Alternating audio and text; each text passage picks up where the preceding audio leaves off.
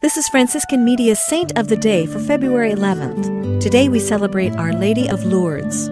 We also celebrate the continuation of the healing miracles begun by Jesus during his public ministry and continued at the intercession of his mother. In 1858, a 14-year-old girl named Bernadette revealed a series of 18 visions in a cave near Lourdes, France. She reported seeing a young woman dressed in white with a rosary in her hand and a yellow rose at each foot. In an early vision, the lady instructed Bernadette to go to a nearby spring, drink from it, and wash herself in it.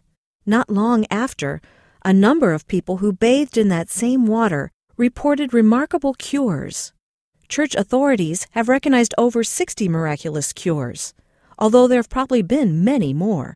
In time, the young woman identified herself to Bernadette as the Immaculate Conception. Initially, church authorities were skeptical of Bernadette's reports, but the girl did not waver.